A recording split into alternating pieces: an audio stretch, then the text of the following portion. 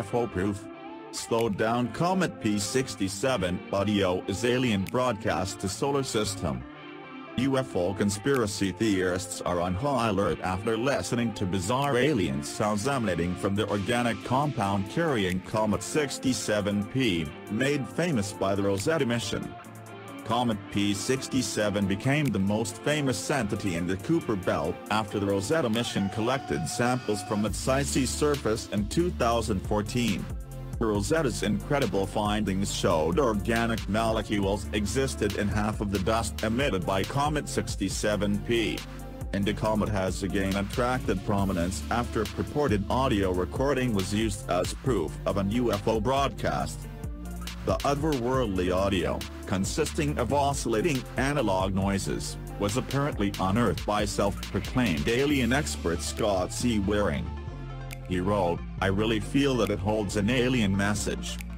I took the singing sounds made by Comet P67 and slowed them down so that we could hear them better." The conspiracy theorist proceeded to speculate about the extraterrestrial audio recording, the provenience of which has not been proved.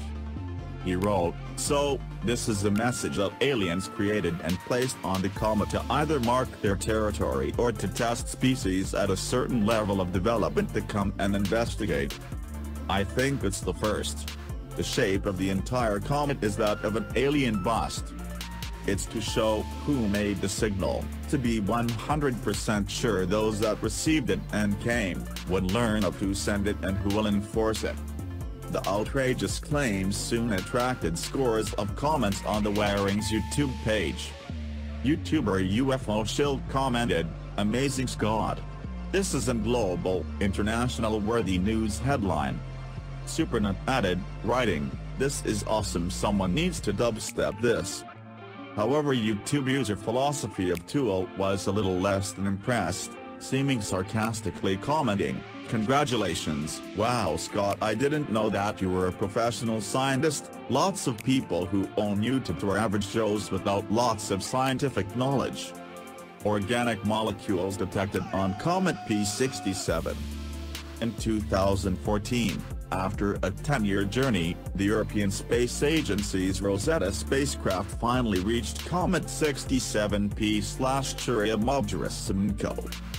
For the next 2 years, Rosetta orbited the rubber duck-shaped comet, all the while gathering invaluable data on the icy body. The Rosetta team eventually shocked the world with their key finding, that organic molecules make up about half of the dust emitted by Comet 67P. Rosetta's comet thus belongs to the most carbon-rich bodies we know in the solar system, co-author Oliver Stenzel wrote.